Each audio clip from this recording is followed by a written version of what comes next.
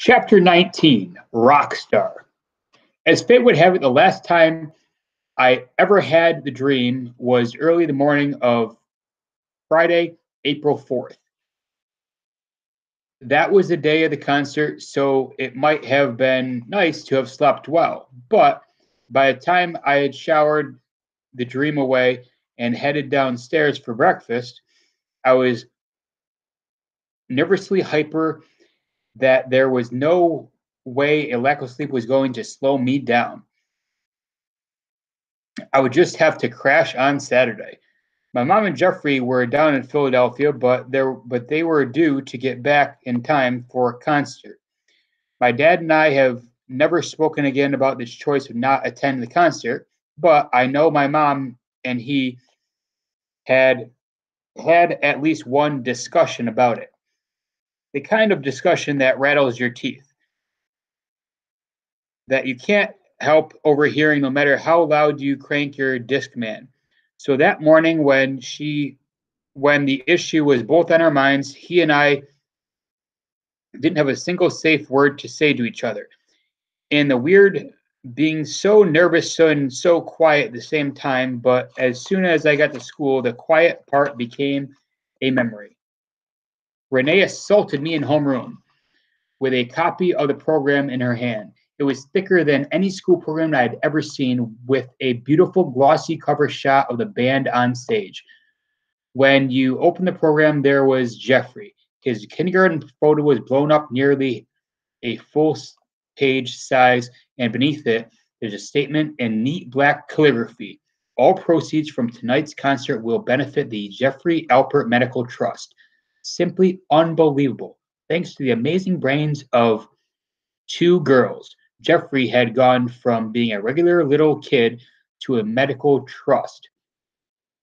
I had to admit, despite this strangeness of the whole thing, Renee and Annette had done an incredible job with the whole project.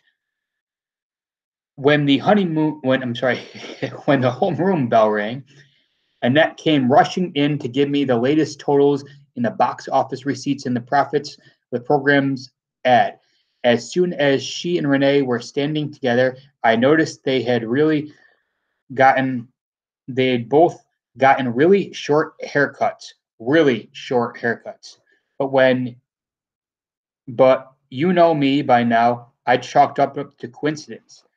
Thanked them for all their hard work, answered a few questions about Jeffrey, and then went to class. That day, Miss Palma, 3 tickets and a gigantic basket of cookies for the bake sale, was showing a movie based on the last book that we had read. So, of course, I spaced out completely. I couldn't even tell you what I thought about it, but I'm pretty sure it wasn't Homer's use of foreshadowing in the Odyssey. Mostly, I think I practiced playing the All City songs in my head. Somehow, between Miss Palma saying, "Please take note of the dramatic irony in this scene," and my brain saying, "Bip, boop, dip, dip, doodle bop," I got through the whole class. The whole day was like that. But eventually, I even a Friday in middle school has to come to an end. The last bell rang, and I started to head out to the bus. Then the intercom in Mr. Watress's room buzzed, and I got called to the office. Now that will put a lump in your throat, right? On the way there, I alternated between running so I could find out the news fast and trudging so I wouldn't have to know.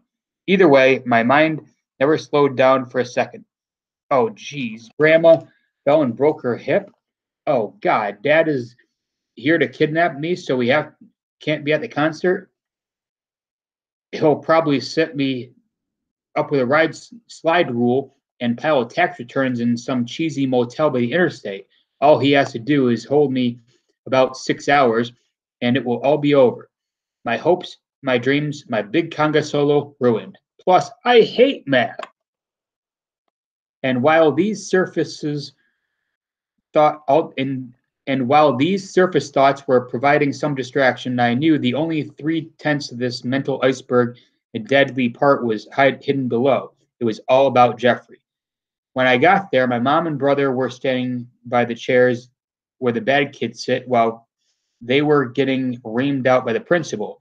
My mom was chatting calmly with one of the secretaries, while the other one was giving Jeffrey chocolates from a big jar on her desk. Naturally, I'd been going to that school for 3 years without being offered candy from that lady's desk, but whatever. Jeffrey spotted me right away. Steven, guess what? Today is your concert. Yeah, buddy, I know. What's going on? Are you all right? Was your blood okay?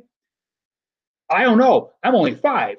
There was this clown in my hospital room today. He was pretty cool. He painted my face so I could be Spider-Man. I wanted green Power Ranger, but the cloud said he didn't have enough green face paint. Isn't that weird? He wasn't such a prepared clown, I don't think. I needed some facts. I needed them pronto. Mom, don't interrupt, Stephen. Mom, is everything okay? Sure.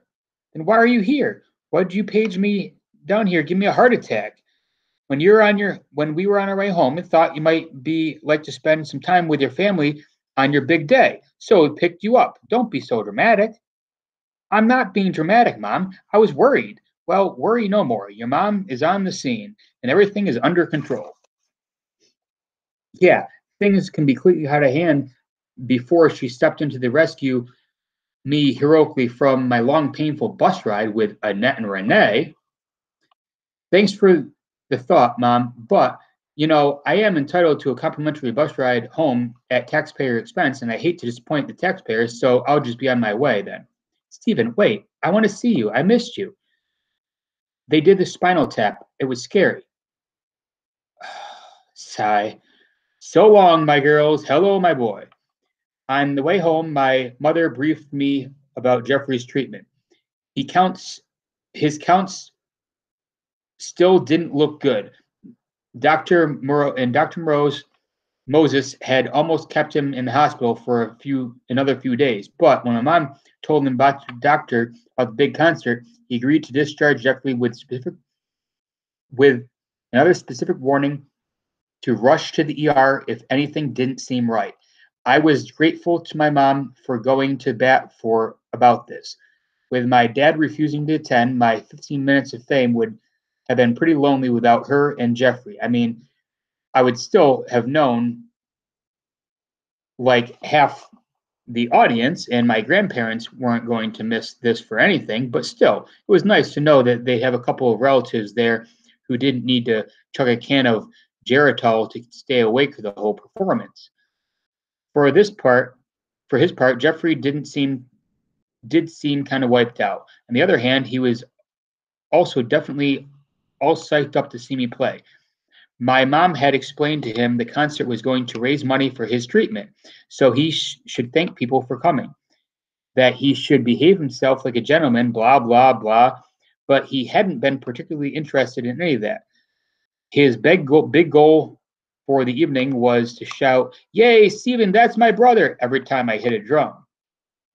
Back at the house, we still had about half an hour to kill, an hour and a half to kill, before I was supposed to be at the high school.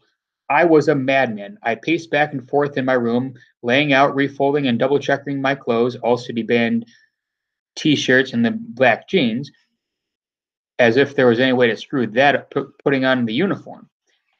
Then I stalked downstairs to the kitchen and laid out 3 different snack cakes, agonizing over which one would provide the best musical energy boost. Well, the chocolate-covered, chocolate-filled chocolate donut provides you with sugar and caffeine, yet the vanilla snack cake is even sweeter for that quick burst of power. And that classic apple pie is the individual wrapped in wax paper for freshness and probably provides traces of at least one vitamin. In the end, my mother walked in and insisted I eat yogurt as if that were food. I knew the band would be having a traditional post-concert pizza delivery to the rehearsal room, but honestly, was I supposed to survive on nothing but bacteria-laden milk solids for the next several hours? A compromise was reached, and I was pleased to report the vanilla yogurt makes quite an edible topping for apple pie. I bounced around the house, trying not to wake Jeffrey, who had dozed off in the living room couch. I read Modern Drummer magazine for 5-minute stretches. In between, I paced some more. Occasionally, I peeked out the front windows and hoped that my father had changed his mind and was at the at the very moment pulling into the house. But who was I kidding? The time crawled by like a tortoise with arthritis. But finally, the clock said 5:17, and a time to roll out.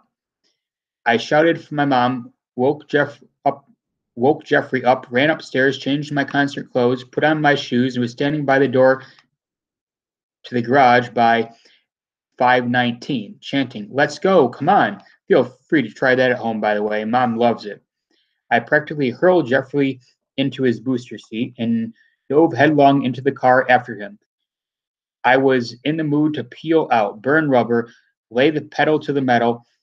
I wanted my mom to skid her way to the concert, like maybe could get pulled over for speeding. And my mom could tell the officer, but sir, you don't understand who's in the back seat. That's Stephen Elper, the second drummer for the All City Jazz Band. His concert starts in less than an hour. Then the cop would dash back to his car, call headquarters, and get us a motorcycle escort to the high school. Or my mom could just putt there at a usual 31 miles an hour while Jeffrey and I bounced and chatted in the back seat like two bald monkeys on sugar high. Either way, I suppose we wound up at the school. Jeffrey insisted on coming with me into the band room, which was his right, since the concert was for him. When we entered, I almost had a heart attack. Every single member of the band was wearing the matching red baseball cap. Did I miss a memo or something? Had I screwed up my uniform after all? My mom looked at me. I looked at my mom. Jeffrey ran around the room, oblivious. And then somebody spoke. It was Biff of all people. "Jeffrey, I have something to tell you. We, the members of the All City Jazz Ensemble, would like to present you with a gift in honor of your courage and your good cheer, an inspiration you give to all of us." Well, that was laying it on with a trowel, but okay. He had our interest anyway. "So, Jeffrey, we hereby proclaim you to be an honorary member of the band.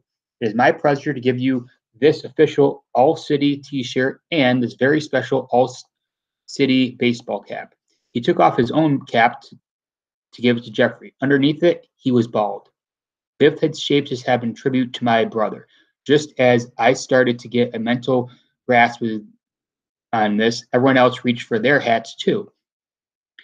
At a signal from Annette, who was standing with Renee by the piano, they all whipped off their hats as well. My mom was the only person in the room with hair long enough to comb. I flashed back to Annette and Renee matching super short do's, and suddenly it all made sense. Suddenly, too, I had a huge lump in my throat. Jeffrey was running all over the room, hugging everyone, rubbing players' heads, and for good luck, my mom was standing there too, next to Mr. Watrous, whose natural baldness had excused him from the pre-show razor festivities. There were unquestionably tears welling up in her eyes, but she also looked happy. Honestly, when I saw that look on my mom's face, I practically ran over to Biff and hugged him myself. We hung out for a while. Jeffrey ran up to me and buried his head in my stomach. I sort of wrestled free. He looked up at me and with his eyes and whispered, "You're the best drummer in the world." Then my mom started walking out with him to find their reserved front and center seats in the auditorium. When she pulled open the door, my dad almost fell into the room. He had made it after all. When he saw the room full of bare scalps, though, he immediately got a grim facial expression. He gave me a little half wave, mumbled "good luck," and wheeled right back around to lead my mom and Jeffrey to their seats.